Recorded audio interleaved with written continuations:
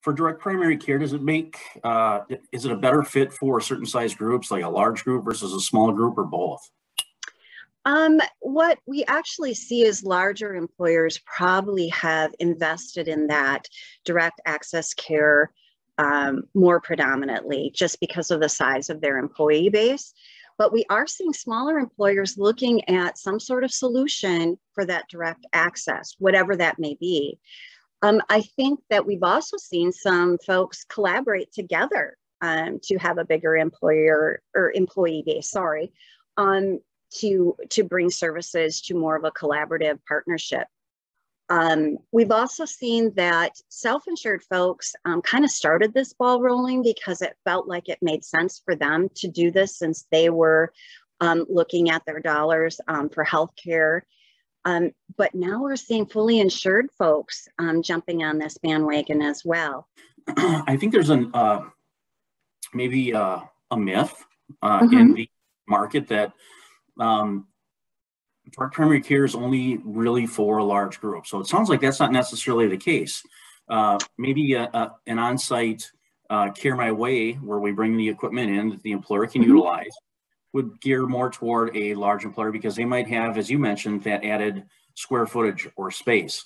But it sounds like then, if I'm understanding correctly, that a small group can use Care My Way virtually, right, where they can encounter or have the provider encounter, or it could even be the mobile primary clinic coming to employers of all sizes. So a large group, again, would probably make a ton of sense. For small groups, you know, if we have a certain number of people, right, that we have enough to come in and engage on the clinic, that would make sense. So it's not necessarily just for large employers. Is that correct?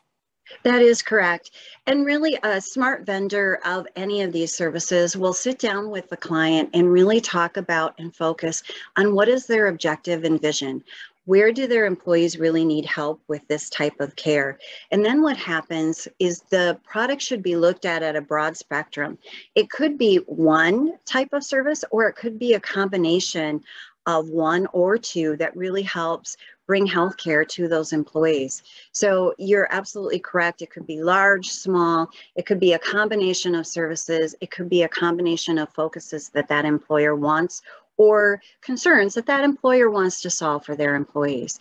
It really is a message to the employees that they care about their health and that they care about their employees. Yeah, I agree. And it's really, I guess, a means that at least for Security Health Plan Marshfield Clinic, we can say, hey, Mr. and Mrs. Employer, we can engage you basically then at any level of what your need might be when it comes to that direct primary care, whether that is, again, helping you with your own on-site area, right? Or it's doing it virtually with Care My Way, or if it's bringing our mobile primary care to their site, right? That is correct.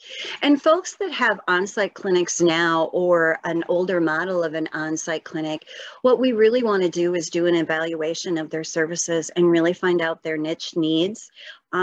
It is very much a customizable service, and really the ability to look at what your employee population is struggling with and then bringing the appropriate care to them so that we can help their whole staff become more healthy.